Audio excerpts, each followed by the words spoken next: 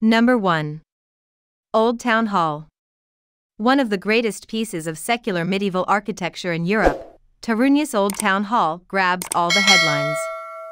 It goes back to the middle of the 13th century, but the lasting work was done in the 1390s under the watch of the Teutonic Great Master, Conrad von Wallenrode. At this time Toruń was at its apogee as a Hanseatic city, and the town hall's size and grandeur reflects that confidence. Number 2. Rynek Staromiejski. Where it all began, Toruń's fabulous central square was marked out between 1252 and 1259. In medieval times, tournaments took place along the western frontage, and people were executed and punished at the pillory. The remarkable town hall takes all the plaudits, but you shouldn't neglect the historic townhouses for merchants and nobility, and a few of the other smaller sites on the square. Number 3. Toruń Cathedral. Coming face to face with this late Gothic wonder on Ulica Zaglarska, it's hard not to be awed by the mighty Western Tower. If you're keen on medieval history, you'll want to go slowly, as the cathedral has masses of art and historical monuments. As a priority, you have to see the frescoes in the chancel dating to the 14th century and showing the crucifixion and Last Judgment. Number 4. Teutonic Castle Ruins.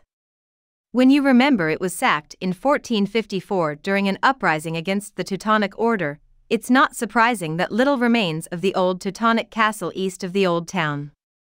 The site had been mostly forgotten until the 1960s, when excavations brought to light underground chambers that have been opened up to visitors. Number 5. Live Gingerbread Museum. In an early 19th century granary in the Old Town is a working reconstruction of a Renaissance bakery. At this setting you'll get to see, and take part in, the traditional method of making gingerbread. That will entail sifting flour and measuring spices, and then baking the dough in old-school wooden forms. Number 6. House Under the Star. Of all the monuments facing the Old Town Square, this Italianate Baroque house may be the most beguiling. The building is far older than its 17th century facade, having been put up in the 1200s.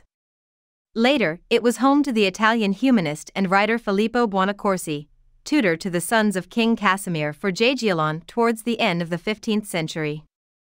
Number 7. Nicholas Copernicus Monument. If you need a place to meet up in Toruń, look no further than the statue of Nicholas Copernicus in front of the town hall, high above the cafe tables. On a 5-meter pedestal, he stands at twice life size and is dressed in academic attire. In his left hand you'll notice he's holding an astrolabe, while, for obvious reasons, his right index finger points to the heavens. Number 8. Rynek Nowomiejski. Once the center of a separate town, the new town square had its own town hall, which lost its status when the two towns merged in the 15th century and was pulled down in the 1800s. Considering its age, there's a real sense of scale on the new town square, which measures 95 by 95 meters and is enclosed on all sides by the beautiful facades of townhouses. Number 9. Medieval walls. Toruń's walls are as old as the city, dating back to the middle of the 13th century.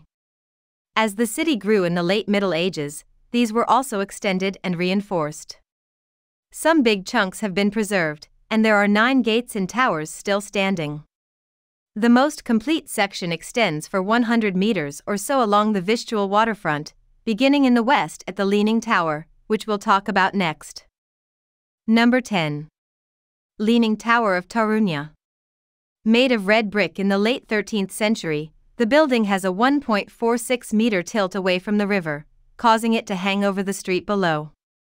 Now hosting a tavern, the Leaning Tower would have started to tilt as soon as it was constructed, as it was built on unstable loamy soil.